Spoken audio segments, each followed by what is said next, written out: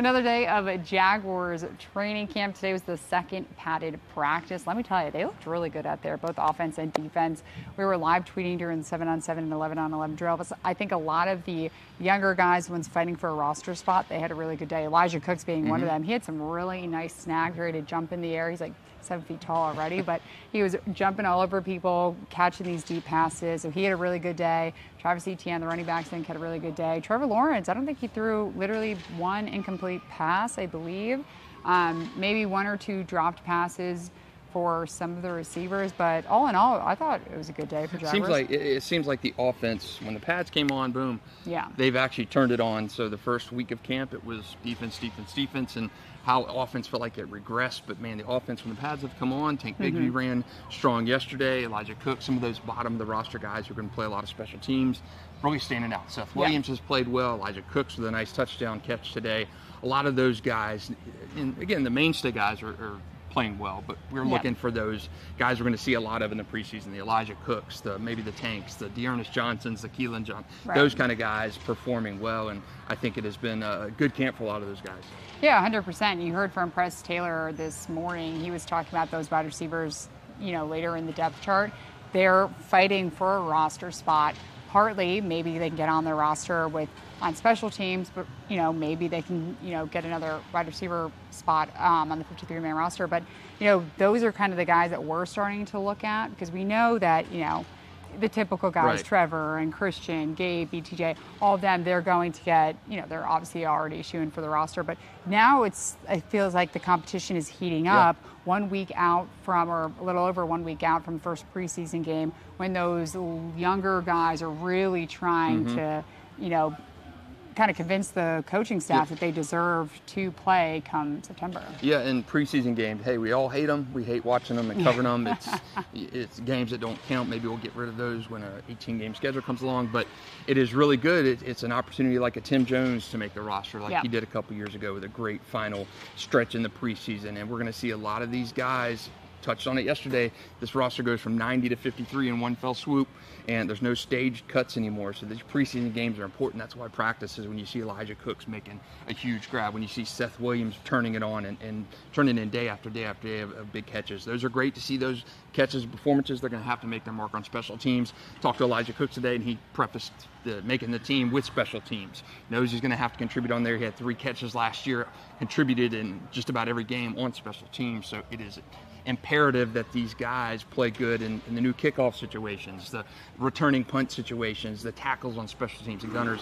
It is very, very important that those guys do it, because that's how they're going to make the roster. Press talked about it today. Elijah Cooks talked about it a few minutes ago when I spoke with him. So it is important. That's going to be watching those preseason games. Yeah, so let's talk about the defense now. They had a good day, a few pass breakups for the defense. It's nice to see the pads coming on, the defensive linemen really getting into their own, a little more aggressive from all of them back there. So I like what we see from the defense, but like you said, the offense definitely taking a step from last week. Of course, a difference with the pads, but you can see more of that physicality that Ryan Nielsen wants to bring. Yeah, and it's defense first few days of camp really had the offense's number. You're asking, man, what is wrong with the offense? This continuation from last year. The players say, hey, we're not reading into it. We're running plays last year that may not have worked. We're trying to see if they work this year. So defense front part of camp. It'll be interesting to see on the Saturday, the stadium practice, what these guys look like in there. Going to be a bigger crowd and probably more of a, not necessarily a workout type situation. So I think we'll see a little bit more from the team on Saturday inside Everbank Stadium. But man, it's getting close to preseason game 1. We're going to get joint practices down here in a couple weeks. So that'll be cool to see that. Patrick Mahomes and company come to town August 10th. So it is right around the corner. I can't believe it. I can't believe it. The off day tomorrow for the Jaguars, high school football media day over at Everbank Stadium, and then they get back into gear on Friday and then return to Everbank Stadium with that full practice on Saturday. So maybe we are flying right along. Who's been kind of your camp standouts so far? Maybe one on the offensive, defensive side. Let me think. Are we going with Gabe Davis for the offense, new guy. I think he's doing a really, really good job. Obviously more of a veteran. I don't want to pick like the usual guys. I think on defense, let me think. I really like, they were talking about Foye Lukin yesterday, Brian Nielsen was asked about his 3. Sorry, I got a text. Yeah. But I'm trying to think. Stray away from the newcomers. I know. I'm going to say Seth Williams for me on the offensive side. That's a good I one. love how he's played. He's a big body receiver. He caught a couple touchdown passes last week in the camp. Mason Smith for me. Mason Smith played. Mason Smith. I like Mason Smith. It's tough to pick those defensive and offensive line guys because you don't see them enough. Yeah. When they're doing one-on-ones, they're usually inside here, and we're not watching them. So it'd be easier to see, I think, in a more of a game-like situation or in those joint practices, those offensive, defensive line. But to me, I think offensively, I've liked Seth Williams. He's an undrafted guy. Could make the roster, going to be special teams, kind of like Elijah Cooks, but I like him on defense. And then Antonio Johnson, I like him. He's projected as a starter, so he's maybe a little bit under the realm. I like Antonio Johnson. I think he's going to be a potential starter. With Jarian Jones too.